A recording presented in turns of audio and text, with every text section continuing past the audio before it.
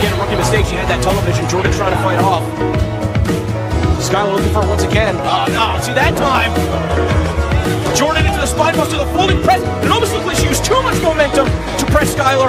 She went too far, and as a result, Skylar able to slip out the back door from that folding press pinning combination. That's not a mistake you see too often out of Jordynne Grace. Oh, man. Shoulder first into that steel post.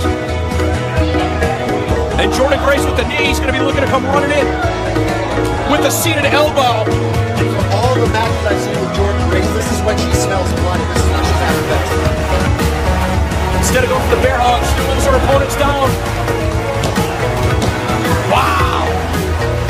Skylar kicking out though. I am stunned that she is still in this one. This is a very impressive performance, even if Skylar doesn't